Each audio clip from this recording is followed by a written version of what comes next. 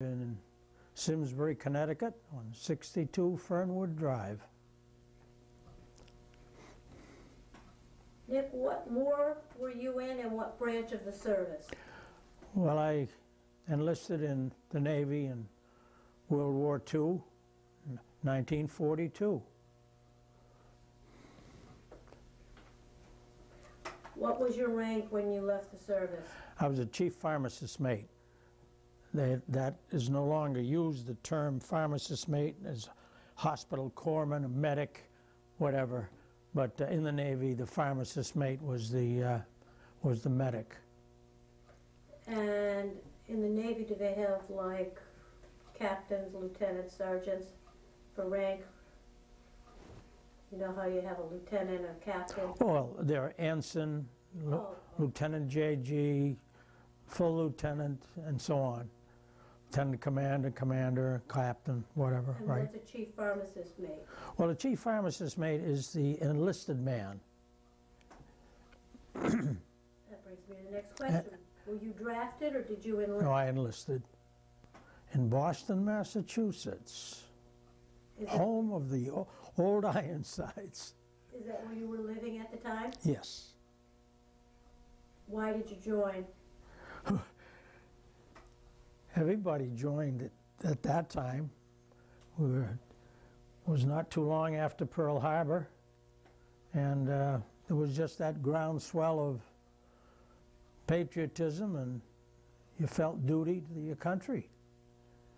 And Boston being a Navy town, it was only natural, I guess, that I joined the Navy. That was my next question. Why did you pick the Navy? Because that was the thing to do if you lived in Boston? That's right, and I always felt that it would be kind of nice to visit some other countries of the world. Do you recall your first days in service? I sure do. When after enlisting, because I was a pharmacist mate, they sent me to the Chelsea Naval Hospital, and they had one of the wards converted to barracks, you might say, for the corpsmen as you came in. I don't think I slept a single bit that night, and the other fellows in the ward didn't sleep very well either. We just wondered, what, this is the beginning. What's going to happen? How is my life going to change? Et cetera, et cetera. All these things are going through your mind. But you're young and you're in the 20s, and How old were you at that time when you enlisted? 22.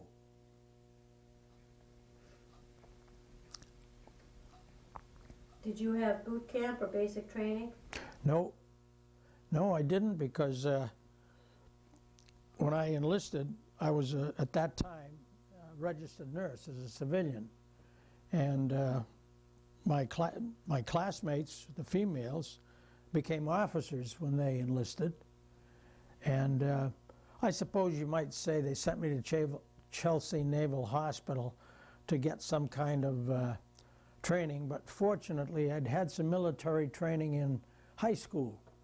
In the high schools of Boston, they had what they call the Boston School Cadets, and you learned discipline and marching and obeying orders, that sort of thing. And believe me, it was very valuable to me, because I didn't find any real problems in the first part, because I understood the military discipline and so forth. Oh, I had to learn much, but I don't think I had that shock that some felt about the early days. Where was Chelsea Naval Hospital? In Boston? Yes, it's a suburb of Boston. I don't think the hospital exists any longer, and as you know, they closed the Navy Yard, but it was a big naval center, and it would be natural that they'd have a hospital close by. What were the beginning days of your service like? What kind of training did you have? Well, as I say, when I was sent to the Chelsea Naval Hospital to get training, I was assigned to one of the clinics because one of the nurses who was in charge of the clinic knew who I was and knew my background. So we sort of got together, and I was assigned to her clinic, and I worked there for about a month, eye, ear, nose, and throat. And it was strictly medical, surgical procedures, and which was nothing new to me. And after about a month there, I was assigned to ship. And of course, that's what you go to the Navy for, hoping that you will be assigned to the fleet. So that's. Do you remember what ship you were assigned? Oh yes, I certainly do. I was sent to with my sea bag and all my equipment, thinking I was going to get on a battleship or something, and the boat I was on was a converted fishing trawler. And of course, now I know that I didn't know then was that the Nazi submarines were doing a great job in sinking our shipping along the coast, and of course the convoys across the Atlantic. And the Navy was taking all kinds of ships that they possibly could and converting them for submarine anti-warfare. And we were one of those ships. So I was on that or on the coast, and that's where you get your real training, getting seasick and all the rest of it. And we patrolled off the coast of Maine and down toward New York, that area. And that was really our shakedown cruise and our training. And it was kind of rough because the crew was just thrown together. We were all called ourselves civilians. We weren't really old-time Navy people. We had a few aboard, thank goodness. And from those early days, we got hammered into being a crew. And after a few months of that, we were sent down the coast of the United States, patrolling as we went down, and it finally ended up at Guantanamo Bay in Cuba, where there was still a big naval base. And we were there for a few weeks, and then we were sent to Panama, and went through the Panama Canal, which was a nice experience. And when we got to the Pacific side of the Panama Canal, we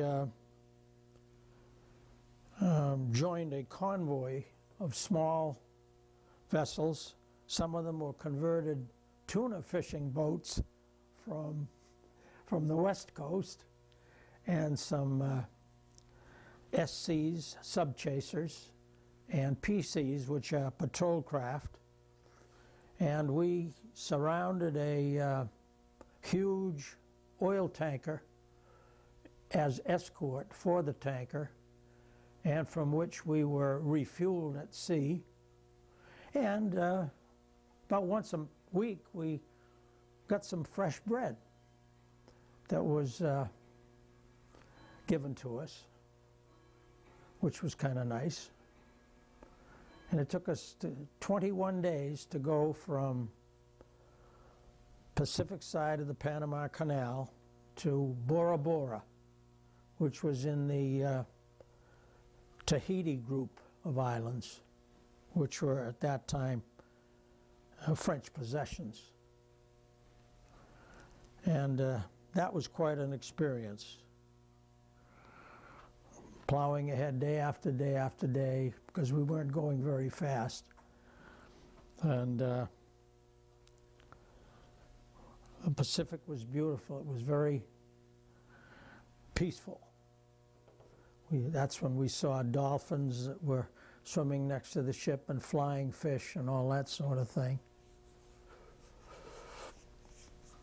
What was the name of your ship that you were on? Do you remember? Was there a name for The it? fishing boat? Yes. Well, there was a group of fishing boats from Boston that all the ships their name began with an S, and ours was the Surge, S-U-R-G-E. There was the Surge and the Surf and a few others that at this time I can't remember, but ours was called the X-Surge, and we went by the number YP-417, and I guess that meant yard patrol. On your trip over, what was your job on ship? Well, I was the only medical man on the boat, The only one? on the ship, and that was what they call independent duty, where you had nobody directly in charge. You're your own boss, as it were. I had no medical person to report to and so on. However, as we were going across, we found that there was a physician on board the tanker. And if we had any problems, which we did, we would contact him. And the contact was not by voice, it was by semaphore. And it was kind of tricky, but we were able to communicate in that way. How many people would you say were on your fishing boat? 40 men and officers. What kinds of medical situations would you typically deal with? Well, people would be running up a ladder. Stairways are called ladders in the Navy. And all ships have a very steep stairway. And sometimes someone would slip and they'd bang their shins. Or if they were barefooted, they might slip on the slime and whatever and get banged up. So I had a little stitching to do and that sort of thing. Bang fingers. When we were called to general quarters, you had certain things to do and certain hatchways had to be closed. And if your fingers happened to be in the way when someone slammed the door, well, you got your fingers banged and that sort of thing. And where did you go from there?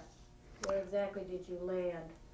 Well, as I said earlier, we landed at one of the islands of Bora Bora, or Bora Bora is one of the Tahiti islands. And that's where we really prepared for, we felt we were preparing for combat, because on our fishing boat, as we called it, which was then called a naval vessel, they had big awnings over the deck, fore and aft, so that because it was a pretty hot ride going across the Pacific, and that was all taken down so that we would be easier to see any aircraft or anything of that sort that we didn't want to impede our vision. So that's where we started getting ready, you might say. And then we hopscotched islands. We went to New Caledonia. We went to the Fiji Islands. And then, of course, the New Hebrides. And if we had a map here, we could see as we hopscotched along. And each time that we moved usually with a few other small craft and patrolled as we proceeded, primarily for submarines. And we did make some contacts.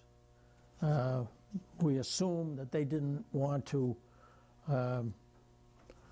come to the surface to engage us for the simple reason that they didn't want to waste their torpedoes on this tiny fishing boat. But at any rate, that was quite an experience. We went to general quarters every dusk and every dawn, because that's the time when they would usually attack. By air or by submarine? Well, this is by submarine.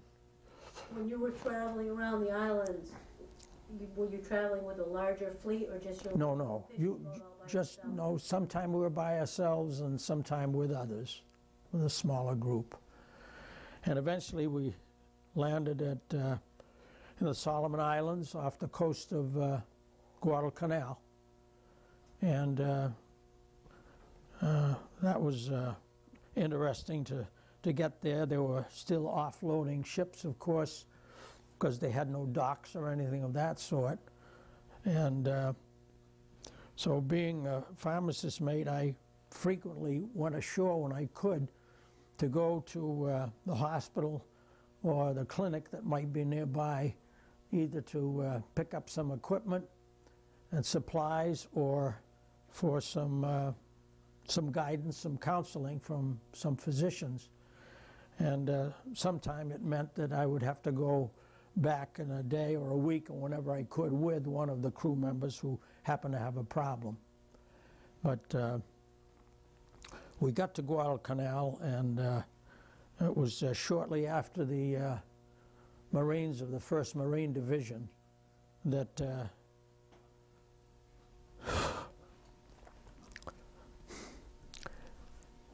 they took the brunt of our the Marines of the 1st Division took the brunt of the Japanese invasion, not initially, but because when they landed, when the 1st Marine Division landed, there weren't that many real combat troops of the Japanese forces there.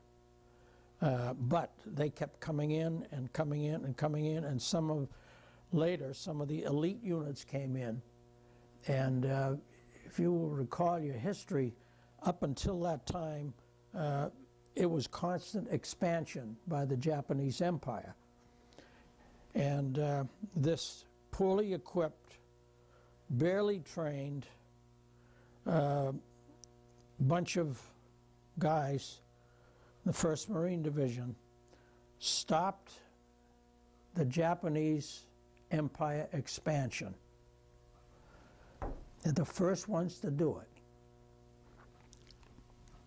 Later, when they were almost decimated, the 1st Marine Division, they came in, the Army came in, and many of the fellows here in Connecticut were in that group that came in, and they're the ones that pushed the Japanese back, but it was the Marines that stopped them. Well, my role had nothing to do with there. I just happened to see what they did. And when the... You arrived after this had happened? Oh yes, the Marine Corps had been pulled out. There were a few left, but I mean, for all practical purposes, they were gone. And but I happened to, going to Guadalcanal, there was an Army installation there and an Army hospital. It was the 52nd Army Field Hospital. And so I went there to get some supplies and information and so on, and I ran into some classmates of mine from back in the days of nursing school. And so that was quite a reunion we had. Well, then our ship, our boat, our fishing vessel, whatever you want to call it, was assigned to duty for many months traveling between Guadalcanal and Tulagi, which was another famous island that the Marines and paratroopers and all took from the Japanese. And on Tulagi, they established a naval hospital just about after we got there. And so that I had friends at both ends of our little ride across the bay, as it were. One side was the Navy and the other side was the Army, and it was kind of an enjoyable thing at that time. But while we were there for, I don't know, maybe 9 months, something like that, or longer. we were almost daily under Japanese air attacks. Not our boat, but the island of Tulagi and the island of Guadalcanal, because Guadalcanal, of course, was where the Henderson airfield was, and that's where the aircraft were that took off that were bombing the other islands that were Japanese held at that time. So we saw a lot of anti-aircraft, not from our boat as such, although there were a few times, but there was an installation on Tulagi of a naval, rather a Marine Corps anti-aircraft unit, and they were pretty good. We saw them actually shoot down a few of the Japanese bombers. So. How close to actual combat was your fishing boat? Well, we were not individually attacked as such. I don't think they wanted to waste any armament on us.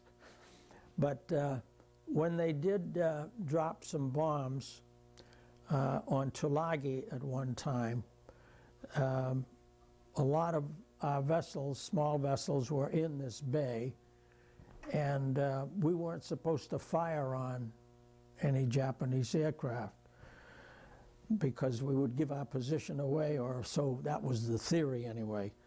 Well, somebody got trigger happy, and every ship, every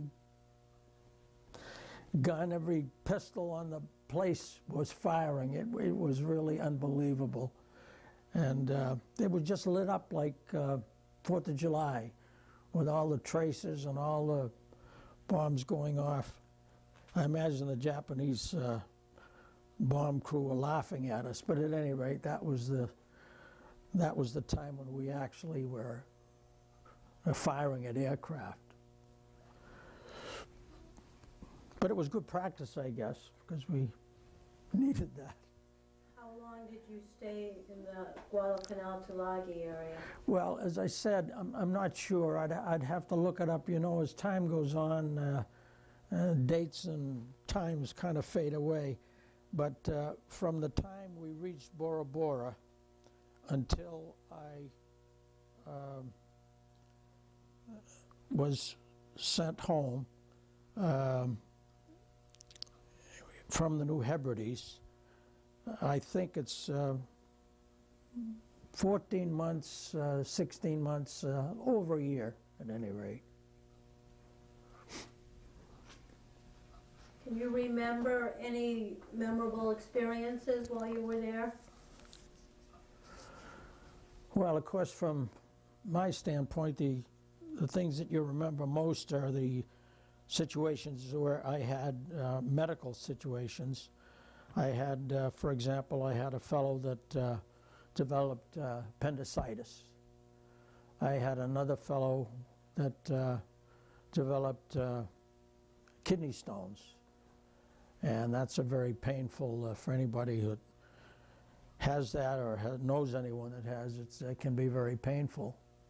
And what to do without proper equipment and all. What did you do? It's, well, the fellow with the kidney stones was on the ship as we were going across the Pacific. So I did have that physician on the tanker that I could consult with.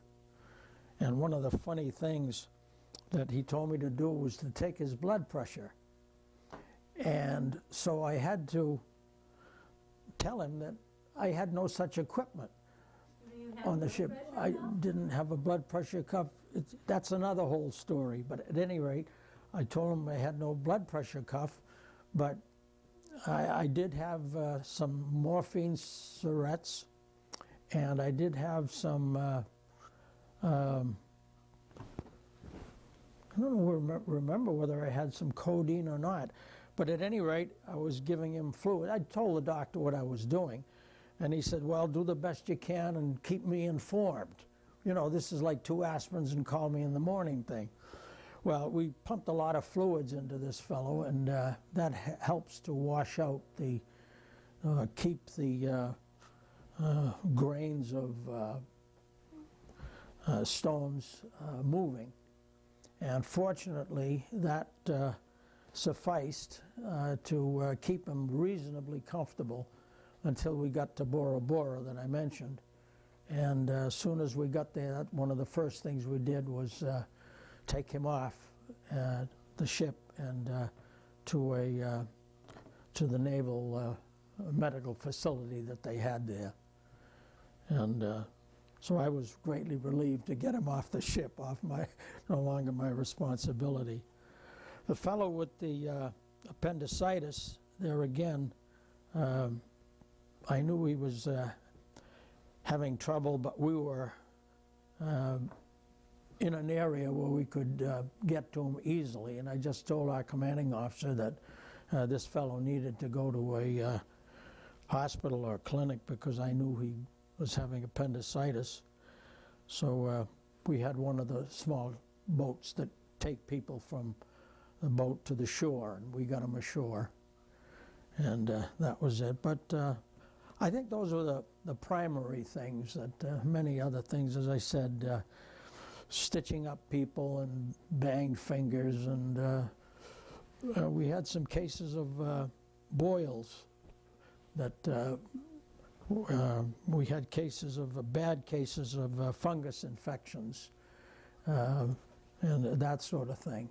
But that was about the size of it. Were you awarded any medals or citations?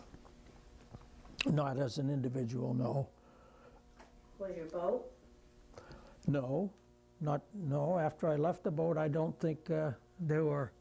I don't think it ever was. See, that's one of the things that so many people don't realize, that these small boats are performing courier service, as we did.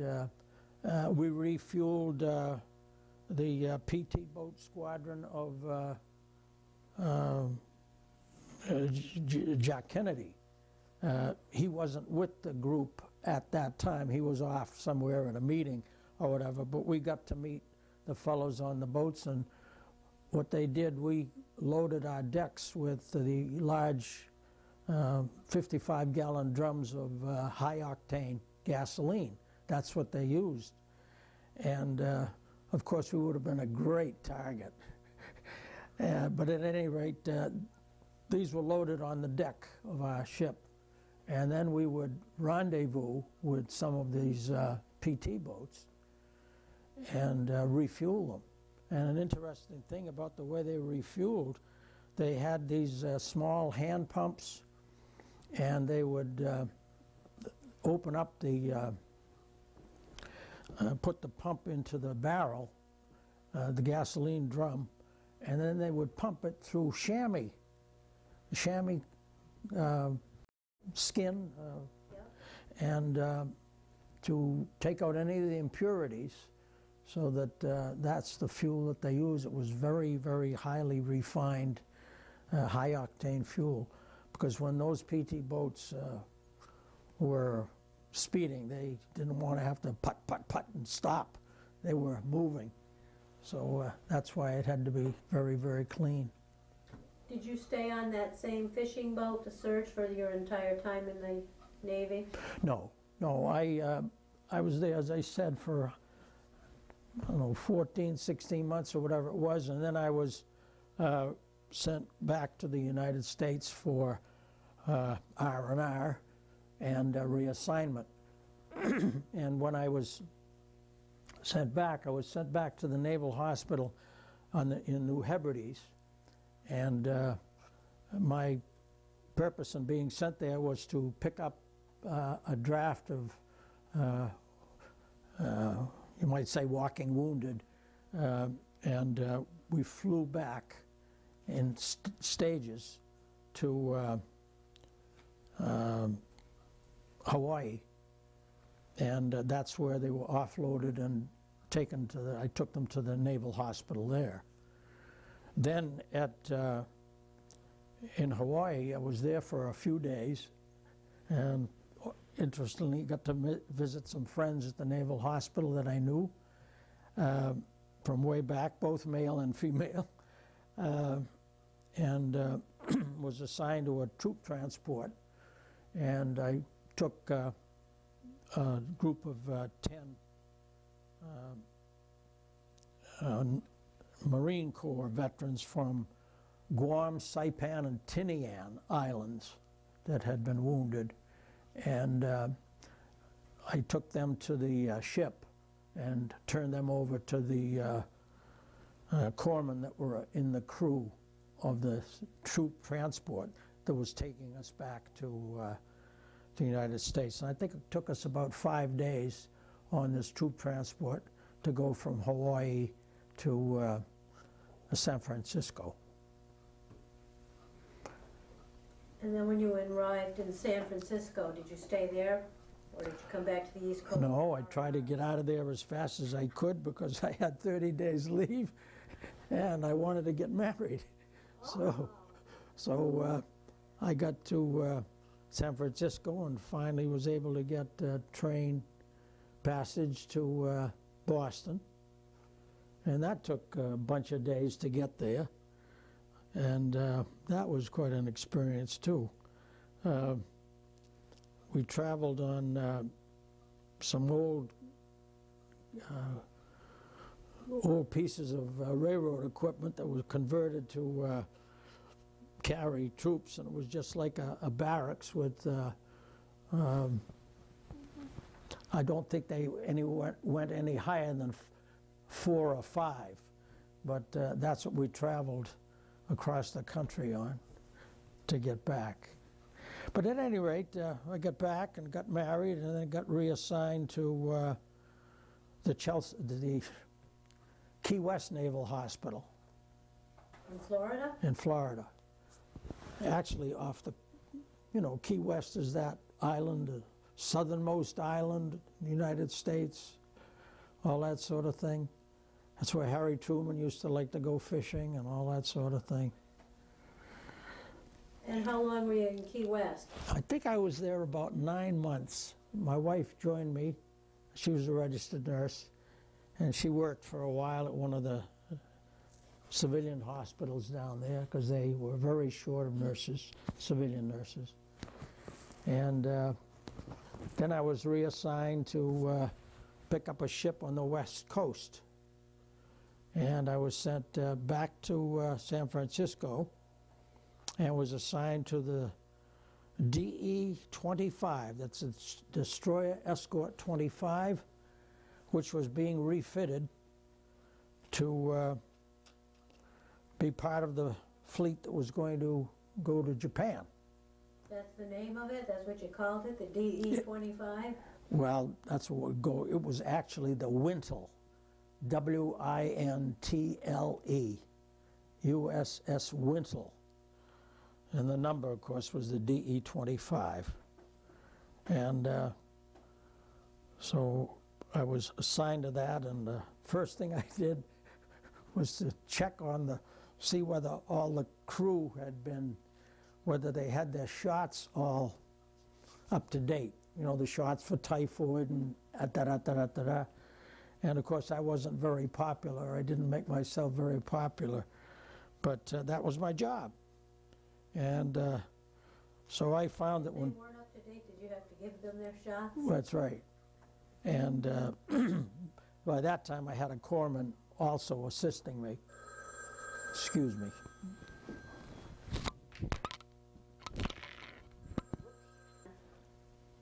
Yes. So at any rate, that's how we began. And as people were assigned, I felt it important to keep up their shots because disease can be a tremendous problem. And I don't think people realize that so much because we do such a good job in the United States of keeping people immunized against the various communicable diseases that are under control now because of what we do. But very fortunately, we were, though assigned to the ship, since it was being outfitted, or refitted, you might say, workmen all over the place, repairing and reconstructing and so forth. We did not live on the ship. The crew worked on it at times, but we actually lived in barracks right on the shore. And I would hold sick call at a clinic that they had on the shore. So that worked out very nicely. Was this new ship, the USS Wintle, larger than your fishing boat? Oh yes, yes, much larger. How many men would it have on it? There again, I don't remember exactly, but it must have been around 100, I would say. So it's probably twice the size of the fishing boat? Yes, yes. Yep. And then where did you go from there? Did you ship out on the Wintle? Well, I did have a ride around the harbor when they got the ship engines. The harbor in San Francisco? Right. And that was about as much sea duty as I did on the DE-25 for the simple reason that a short time after that, they dropped the bomb. And of course, we were delighted because wasn't long after that when VJ Day came. And so that in effect, I was on a ship living ashore when VJ Day arrived. And so then the next thing, of course, was everybody wanted to go home yesterday. And that, of course, took some time because everybody that was about to be discharged, you have to go through the paperwork and all that sort of thing. And pharmacist mates, corpsmen, could not get out right away because they needed to be available to help process all the troops being discharged.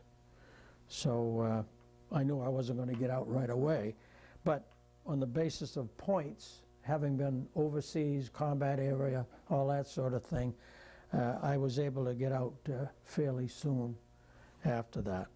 So that's about the size of it. When you were overseas, how did you stay in touch with your family? Well, they had what they called V-mail. And you wrote a letter on a certain size piece, it was a form. And that was then photographed onto a large reel of other letters.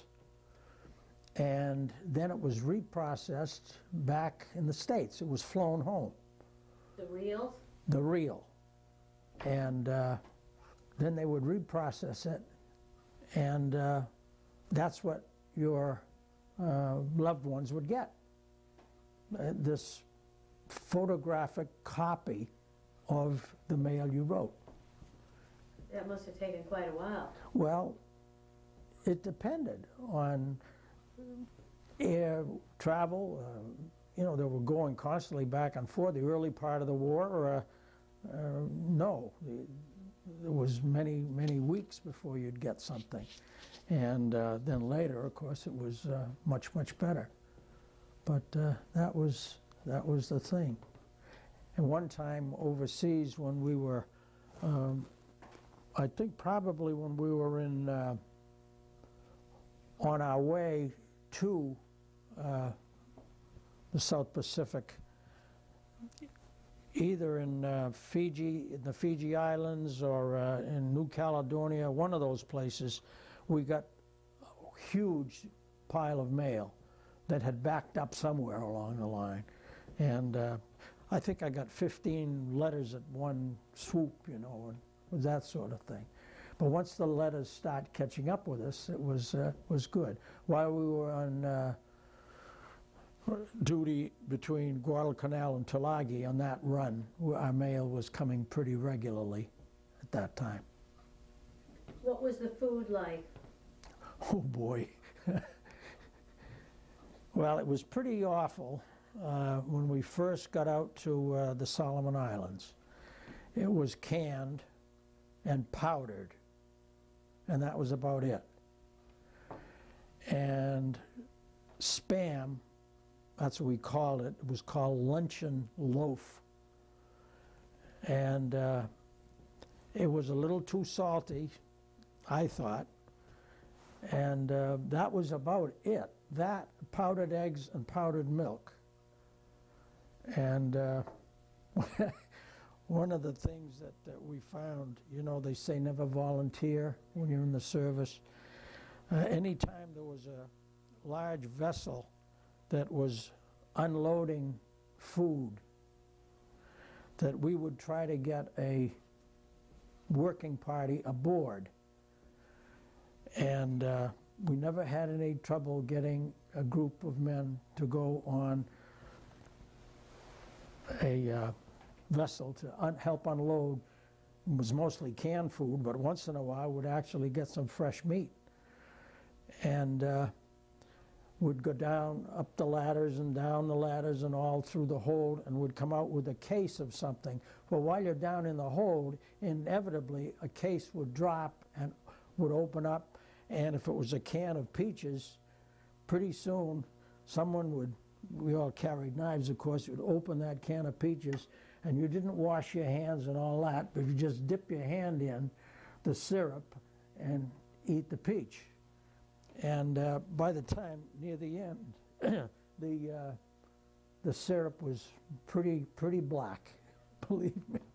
But it tasted so good to get some even canned fruit, but we didn't have any to speak of. And that lasted for quite a while. So we were sort of beggars. And then we found that we could load, we had converted our ballast tanks, which were held salt water. We had some pretty ingenious people on the ship. They pumped all the water out, and used some kind of chrome paint to paint the inside of these tanks, and we filled them with fresh water. And then some of the small craft that came with fresh food from New Zealand and Australia, we would make a deal with them. We'd give them fresh water if maybe we could get a little fresh food. And that's the sort of fresh eggs, for example. You know, that was really something. So we got to bargain pretty well. Because see, we could load up with water and we'd go back and forth between Guadalcanal and Tulagi, and there was a place where we got water, I think it was Florida Island, that had water coming down off the hills, pure, clean water.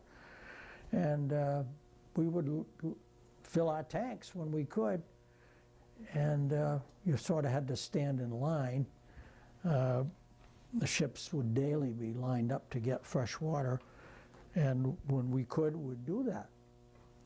And so that's how we managed to survive. But believe me, nobody cared for powdered eggs or Spam for many, many, many years to come after that. Have you ever eaten Spam since you got out? Yeah, about 20 years afterward I tasted it. About 20 years after I got discharged.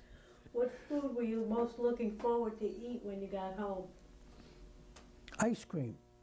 Would you believe it? Yes, other people have said that. Yeah, ice cream. Were there any supplies that you were lacking for other than the food area? Well, we had enough food to survive. We weren't hungry. But it was very, very monotonous to just be living on the same thing.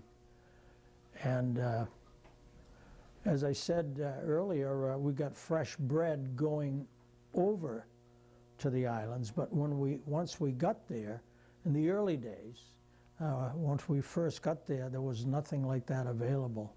Did you have all the other supplies that you needed in the way of clothing, laundry? Well, yeah, we didn't need many clothes because it was pretty hot.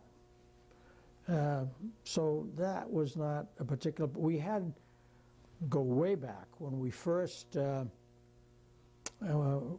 picked up the boat out of Boston and were patrolling up to Maine, down to New York. It was in wintertime. I don't remember exactly what months, but it was snowing and cold, and we had no, what they called foul weather gear. That was just not available. I guess they didn't have it. We wore our dress pea coats, and they found some old, smelly oilskin, what they called oilskin, rain clothing. And it was all stuck together, and we'd pull it apart, and oh, it smelled awful. And if you were seasick, the smell of that old stuff was enough to make you hang your head over the side. But that's all they had. And fortunately, through the Red Cross, we got these stocking caps, scarves, and I still have the scarf, and mittens and socks that were knitted by ladies through the Red Cross program. And they gave those to us. And that was about all we had at that time, other than your regular dress naval uniform. But once we get out to the islands, that was not a problem. Was there anything special that you did for good luck? Not really. Saving your prayers once in a while. That was about it. Did you do anything for entertainment? We used to sing. I think servicemen used to sing more than they do. Of course, for entertainment, they played cards a lot. I was not a card player. But when we got to the islands, after we were there a while, they would have movies on some of the larger ships, and a small, like a small landing vessel, would go around to the small ships and pick up crew members and take them to the big ship. And then we could, or sometime ashore, and we would sit on these long coconut tree logs or palm tree logs, and that was the theater, and they have a big screen up on the... Do you remember any of the films you saw? Oh, yes.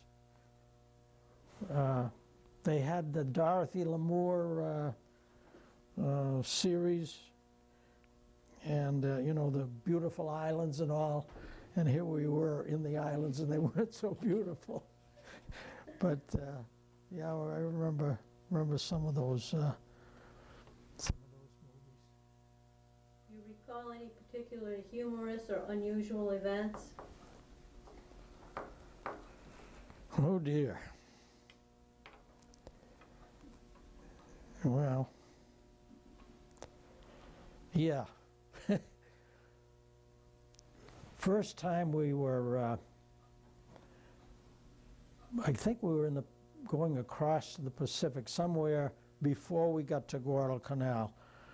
There was a submarine contact made, and this was not standing at general quarters. You see, general quarters is when you go to your assigned spot on the ship when you're entering combat. And what was your assigned spot? I was on the bridge. That's the center of the small boat, so I could go any place that I was needed, and with my kit. And so this time it happened not when we were standing at general quarters. This was while we were eating and so forth. Or we ate in shifts, of course. And so everybody ran like crazy to their gun station or whatever.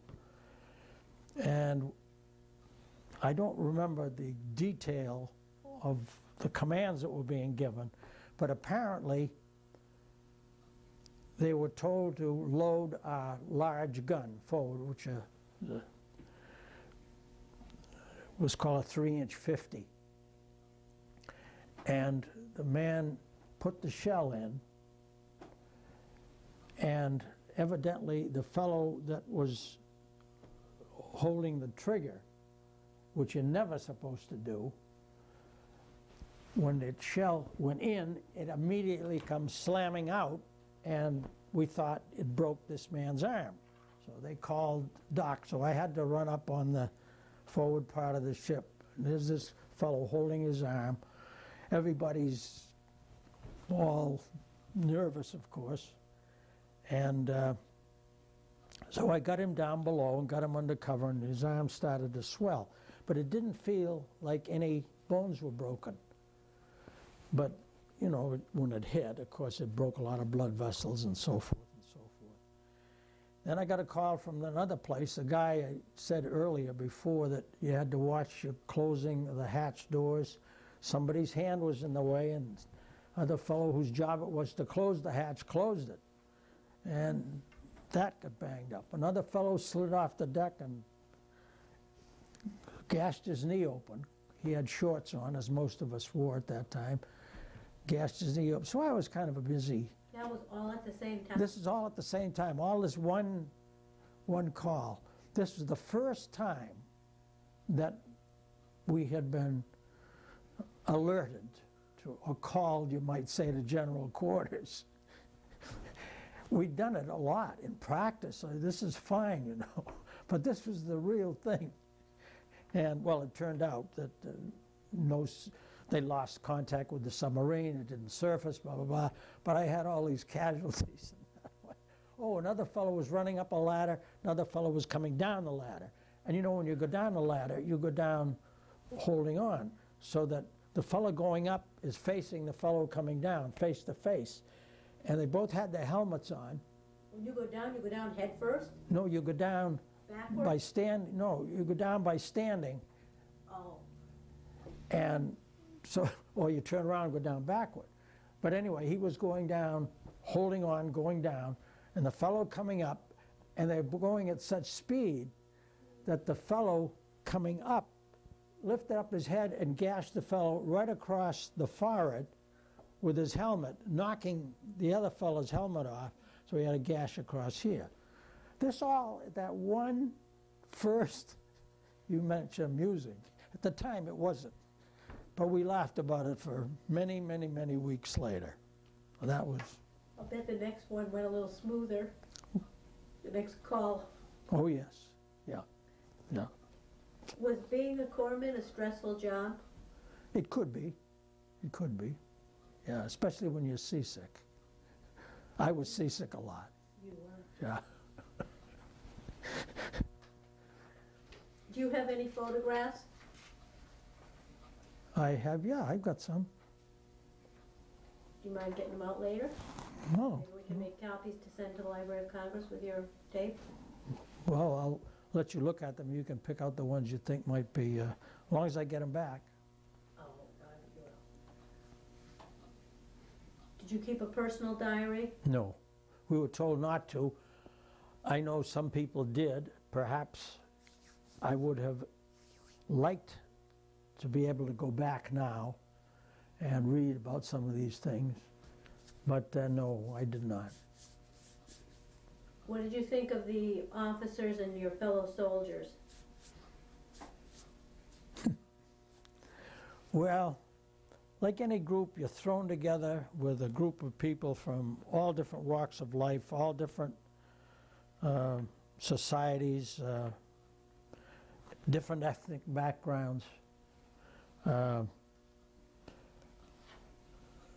of our officers we were very respectful of, and some we tolerated, if you will. But I think, for the most part, we recognize the value that a person was to the crew as a whole. You're part of a group, and you've got to work together. Either that or you're not a crew. And so, as I say, sometimes you don't like people personally, but you recognize they're valuable to the situation in which you find yourself. Do you remember any of your officers? Oh yeah. In fact, there was one we had while I was on the fishing boat. We had 3 different captains because they would get promoted. They would, like the captain would get assigned to a larger boat, or maybe he applied for it to get off this fishing boat. But one of them, the one that was in command of the boat when I was going back home, came from Connecticut. And about a year or so ago, I saw his obituary in the Hartford Courant. And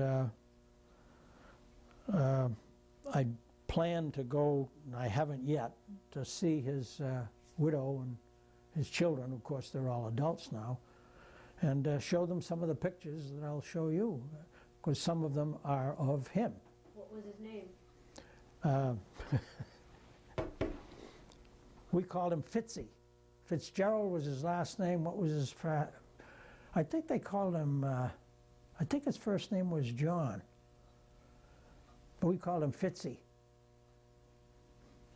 Captain Fitzgerald. Did you stay in touch with him after the war? No. In fact, I didn't stay in touch with very many of the guys. We did for a while. But I saw Fitzy in Hartford one day, maybe 5 years or so after the war. He was walking down the street. And I was a passenger in a car, and I said to my driver, "Stop the car, stop the car," and I ran out and visited him. And I understand at that time he was a stockbroker. So, yeah, it was right on Asylum Street in Hartford. Did you stay in touch with any of your fellow soldiers? Not really, for a while, as I say, but one of the fellows that was on Guadalcanal in the 52nd Army Field Hospital, I still communicate with, like once a year, Christmas cards, once in a while a phone call. He lives in New York, of all places. He's from New Hampshire, and we still keep in touch. Do you recall the day your service ended? The day I was discharged, I sure do. Oh, do you know what the date was? Oh, I'd have to look it up. Isn't that awful? I'd have to look it up. 1945, I can tell you that. But And what was that day like?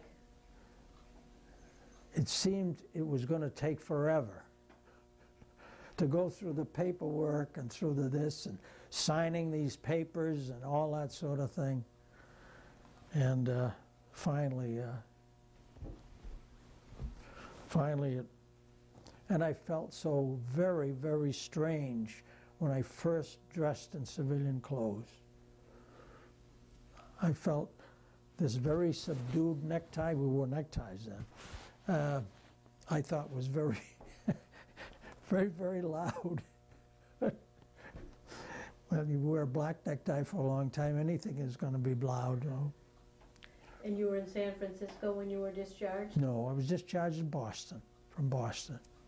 Yep. Oh, so you weren't far from home. What did you do immediately after being discharged? I don't remember what specifically. I knew it was just nice to be home and go out and, well, I guess I bought some clothes. I need, didn't have any clothes. I think I bought some civilian clothes. With my wife, we went shopping for that. And I don't recall specifically. I wasn't particularly worried about anything, but after a while, I realized that I was going to have to do something, and as I looked for a job, I found that I wasn't qualified for what I wanted to do. What did you want to do? Well, I wanted to stay in the medical field related. And I found that as an RN, which I had, wasn't what I was really looking for.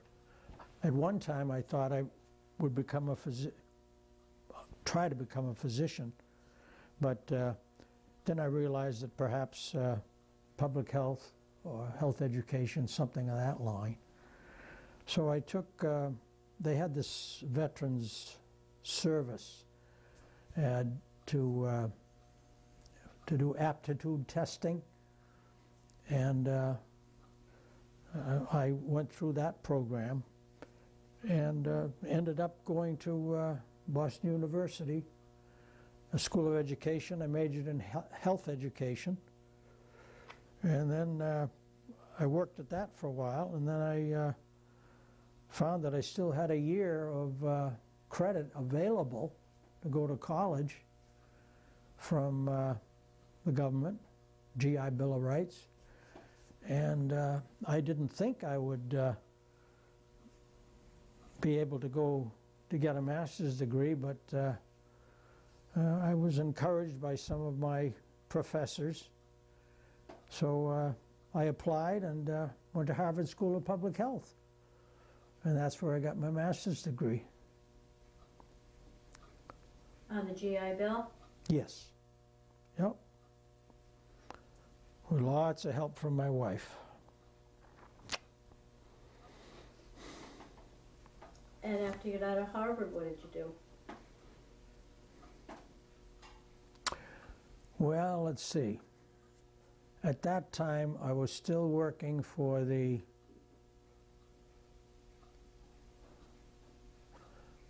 National Tuberculosis Association, one of the locals, TB Association.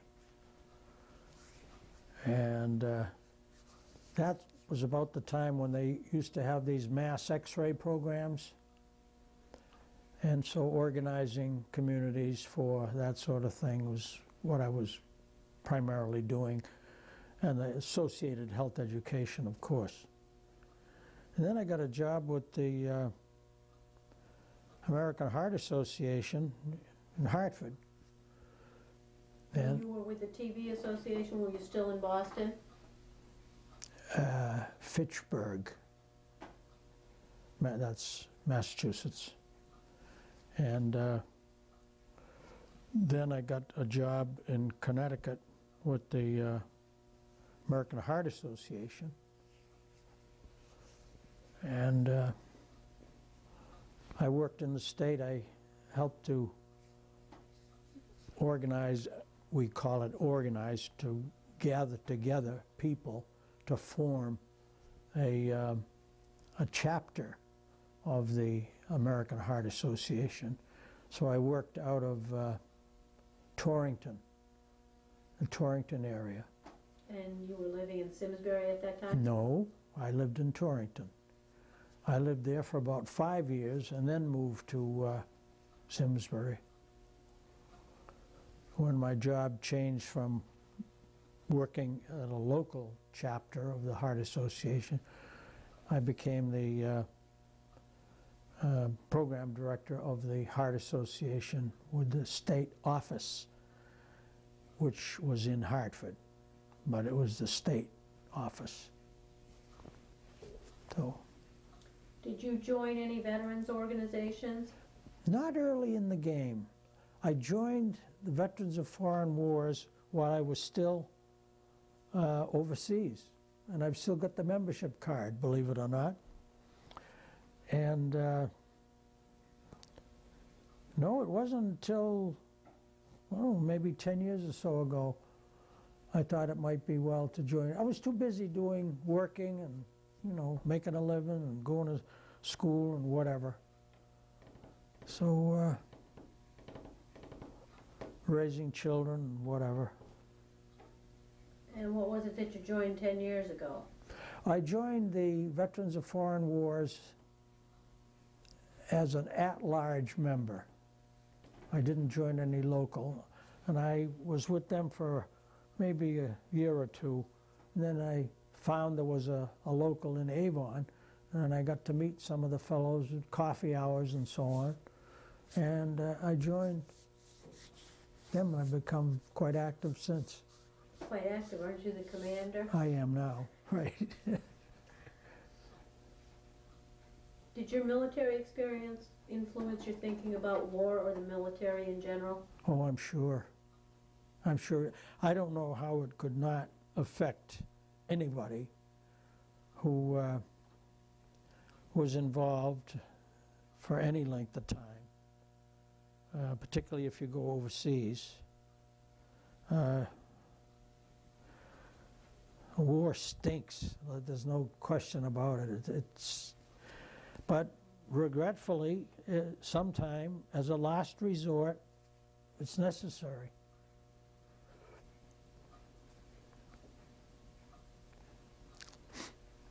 In your VFW post now, what kinds of activities does your post get involved with? Well, I think one of the things that we're most interested in doing, we're trying to bring information to the students, the pupils at school. We have a program that we just, still conducting to a degree. Around the Veterans Day, we usually have a program at each of the schools in Avon. And sometimes it's an assembly. Most of the time it's an assembly followed by some other activities. The children sing songs or write poems or whatever, and they have presentations of what they have learned and so on. And it's very touching sometimes to hear this. But at the high school level this year, at the request of the students, I might say, they thought it would be better, instead of having a large assembly where they sit and listen, maybe, that they would like to get closer to the veterans. So one of our people arranged whereby in pairs, veterans would visit history classes and social studies classes. And we did that this year. We had 35 classes we visited, and in pairs. I was paired with a fellow that was a Vietnam veteran on World War II, and in a class of maybe 15, 20 kids, we had some give and take. So they had a better opportunity to ask us questions that they're interested in asking, not just what we were wanting to tell them. And I think it was a good exchange. In fact, there was a letter that one of the boys, boy or girl, wrote that was in a newsletter that I thought was rather revealing, that unsolicited, if I can find it here. This year, however, things were different. There was an announcement on the school system intercom telling us that there was an exhibit in the gallery representing and honoring all the veterans who risked their lives for our nation. Many of us continued on our day, yet there was something different. In our history classes, we were greeted by veterans like the ones who normally would have come to the assembly, yet it was in a completely different setting and a positive change in the way Veterans Week was organized. Instead of just sitting in the auditorium for 2 hours, not being able to talk, not being able to ask questions, and hearing almost the same thing every year, we were able to get first-hand experience with these veterans. Many classes had 2 veterans come in to speak about their war experiences and how it affected their lives. Students were able to interact as well, and so on. So we thought this was indicative of our need to change to meet their needs or desires. So that was a big item that we had. Other things we do, there's what we call a Voice of Democracy contest sponsored by the National Veterans of Foreign Wars, whereby children at various grade levels are asked to write. They're given a theme to write about, and then there's a judging process that goes on, and the prizes are a war bond, not a war bond, a savings bond, and that sort of thing, so that we try to convey some sense of patriotism and why we feel it's important to understand our country and how it's made up, and that freedom, which we enjoy, is not free. It has a cost, and that's what we try to do. Do you attend any reunions? No, because I was on such a small ship